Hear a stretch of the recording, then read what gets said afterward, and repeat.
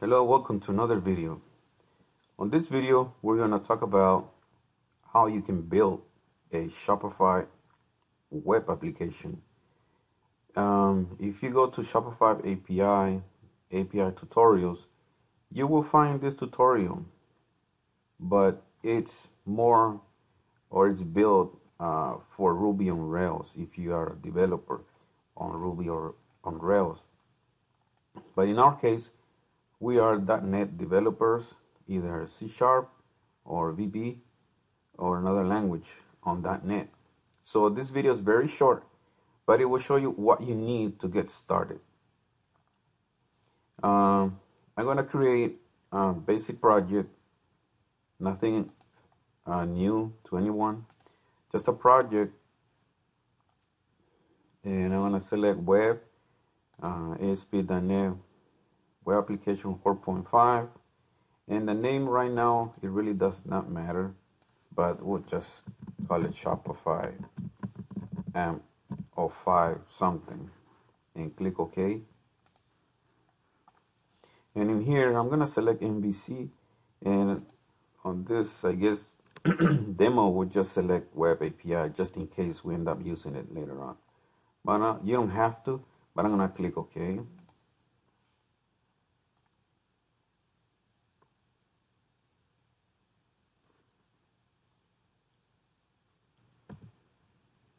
So as you can see, we have the basic template like we always get. I'm going to close this because we don't need it. So I'm going to move up here to the Solution Explorer, and I'm going to open properties because we need to know details about this project. So depending on the number of projects you've done, this port will change. If you click your solution or your project and you click under URL, you see there's a localhost and a port number. So 6535 on this one. So that's very important to know for the next step. Make sure you know where your website is going to run from, what port, when you're doing your local debugging or developing. So the next step is, if we scroll down to this tutorial, we're going to go down to this one. Step 1, exposing your application to the internet. And basically, when we run this guy, we're going to hit debug. Eventually, we'll see the default page here, home/index.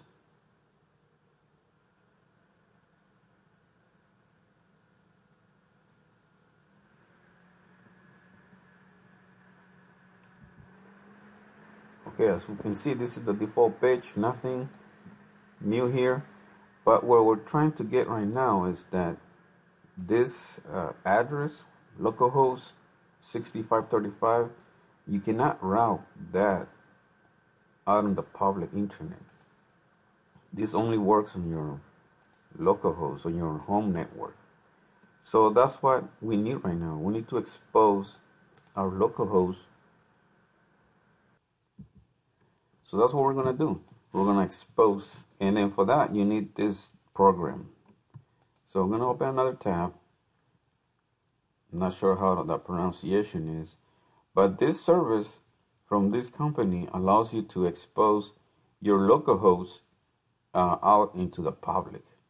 So I'll show you. You can look at it, read it about it. It's really nice. There's a free version.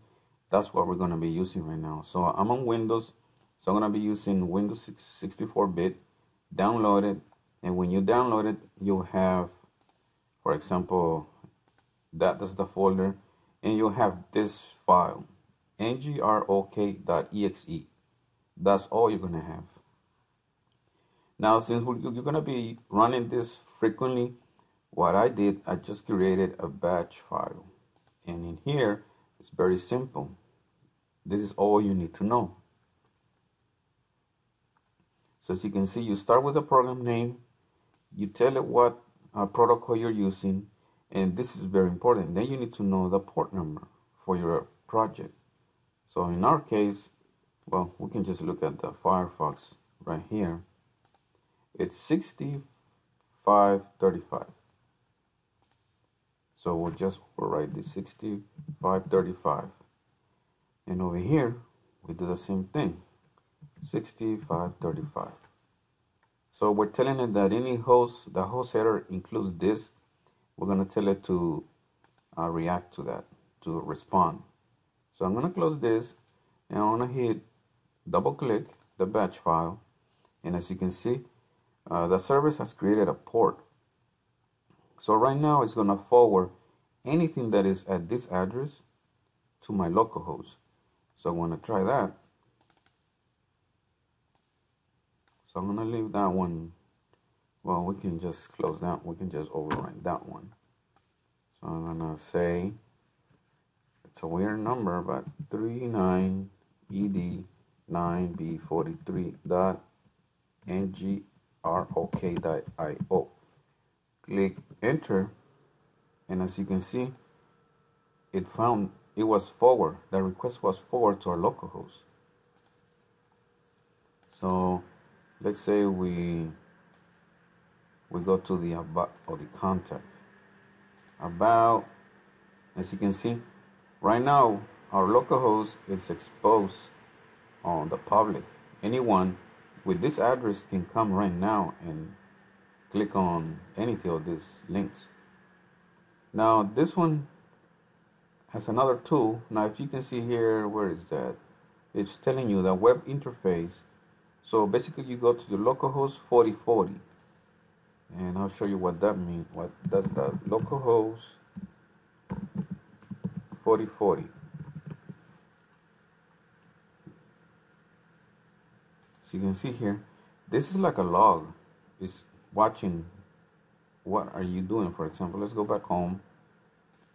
As you can see here, we went to home, we got 200, and you can inspect what the server is returning back on any JavaScripts, and you can look at the headers, the raw, and all that information. So you're gonna need to know this tool very well, because when you are sending requests and Shopify will send you back data back, you need to know what you're getting back. Like when you log in, you need to know what JSON or what the format looks like. So this tool, you need to know about it very well. And obviously this program right now, this service, I have the free version. The free version means basically that this address 39ed9b43 will change. Like for example, if I quit and I start it up again, you'll see that the address is randomly selected. 2DD now 38527. So every time you boot up basically the program, it gives you a new one. So that's the downside of the free version. But if you select the paid version, I think it's $9.99, you can select your own domain here. So you don't have to use this whole weird random domain. You can pick your own. So that'll be easier if you're going to be doing a lot of Shopify applications. But for right now, this is all we're going to cover in this video about how you can expose your program to the outside. Because when you're starting to authenticate, you need to know, you need to tell Shopify where to send you, where to redirect, and all those details we're going to cover in the next video. So download, download this program. I'll leave the link on the description, and download it and start practicing with it. And if you want, I'll leave this on the comment too. This screenshot of how you can make your own batch file on your computer, so you don't have to remember to type all of this, just double click it. So thank you for watching, and stay tuned for the next video.